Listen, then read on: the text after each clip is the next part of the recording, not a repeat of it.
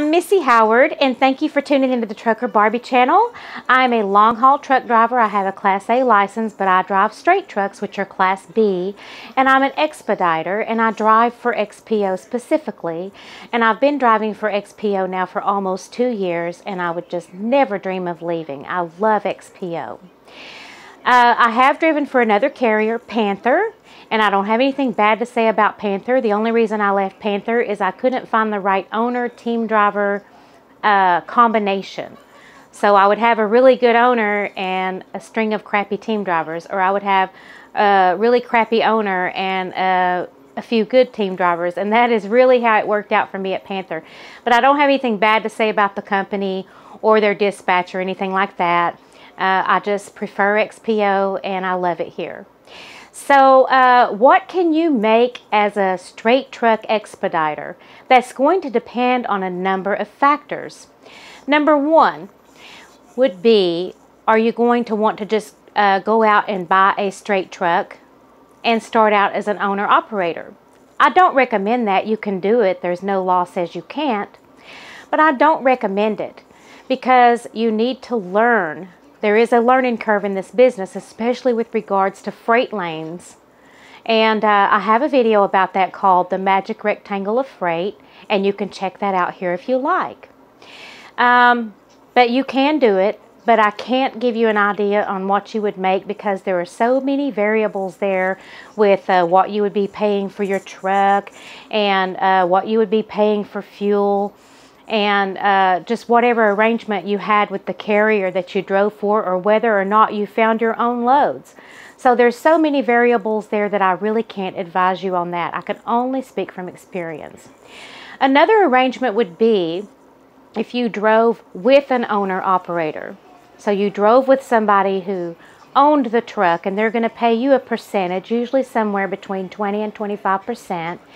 And sometimes they'll even split their bonus with you. Some of them get bonuses from the carriers for being out so many days, for not turning down loads, and so on. So you might make a little bit more money teaming with an owner-operator. The downside to that would be they've always got the option of saying, I can't pay you this week. I'm going to be late paying you this, that, and the other, and there'll always be a reason or excuse. So there is a downside to driving with an owner-operator. I haven't experienced that, and honestly, I would not tolerate it. Once would be the last time. The first time would be the last time. I've got to be paid, and I can't have anybody holding back on my pay. Another arrangement would be what I call the standard arrangement, and that is where you have a truck owner who is leased on with Panther or XPO or Bolt or some other expedite company. It doesn't matter, FedEx. Okay, there's two ways to go about that usually. Okay, and there are just a few little differences here and there. Okay, one arrangement would be, okay, you're going to drive their truck as a team driver, so you've got a team driver with you. Okay, and they're going to take 40% and you're going to take 60% plus the fuel surcharge, which means you're going to pay for fuel. All right, and so that is one arrangement, and that in that arrangement you and your team driver would split 30% each. Okay, and you would most likely, I guess, be splitting what the fuel costs were. That's pretty standard. I've done it that way. And honestly, I made just about the same as the other arrangement I'm getting ready to run down with you. But the advantage to this arrangement, where the owner gets 40% and pays for repairs, is the drivers are going to get 30% each. They're going to pay for fuel, and they're going to pay for tolls. And they're going to have more control over their home time as a result because they're paying for fuel. And they're also going to have control over things like idling. In case the APU goes out, you'll have the option to idle if you need to. Because most of these trucks have a 20-minute idling cutoff. It'll idle for anywhere between 5 and 20 minutes depending on how the owner set that truck up. Okay, and it'll shut off automatically after 5, 10, 15, 20 minutes, and then you've got to start it again. That's not what you would want to have to do if you were paying for fuel, and if your APU went out, you would want to be able to constantly idle if you had to. Okay, and also another issue with that is states like California that don't allow any idling. So it would have to be a clean idle truck in order for you to do that in the state of California and some other places. Okay, so that's one arrangement, and that is called 40-60, where the owner takes 40 and the driver split 60%, pay for fuel and get the fuel surcharge and split that as well, and also split the tolls. Now, the most standard arrangement, the most common arrangement is the owner of the truck, who is signed on with Panther, XPO, whoever, will take 60%, and they'll cover repairs as well as fuel and tolls, and they'll get the fuel surcharge. And then the drivers will split 20% each. Okay? So that is the most standard arrangement. I'm talking about team drivers. I'm not going to go into what you would make as a solo at all because I don't have any experience with that, so I can't advise you there. So what would you make under this, what I call most common or standard arrangement?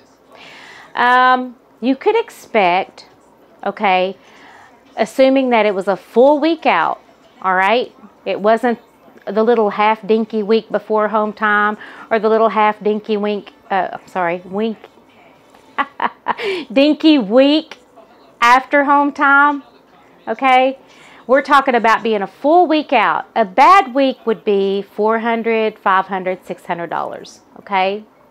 A good week would be something like $900, $1,000, $1,200, sometimes even $1,400. I have done 16, I have done 18.